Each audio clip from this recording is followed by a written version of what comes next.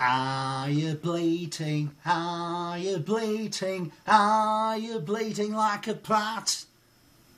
Are you bleating, caramel twat? Right, I'd like to draw your attention to a piece of poetry that I scribbled way back in 2006, ladles and cheddar melts. It is entitled, "Oh, the Herdless Sheep."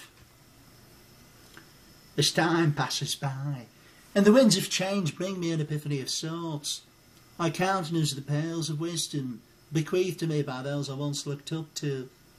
Today I am, however, equal in a world where the blind man's king, and I don't feel the need to stare like a sick and helpless puppy at those that once were too dominant for words.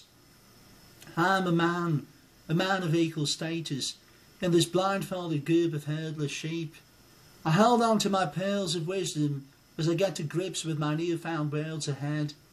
So as I seek to take on big-shot gorillas who might view me as a nuisance, I find some solace in the holy art of dreading lovely ladies' curls. As time passes by and the winds of change bring me an epiphany of striking sorts, I countenance the pearls of wisdom bequeathed to me by those I once looked up to, those bleating like all the herdless sheep.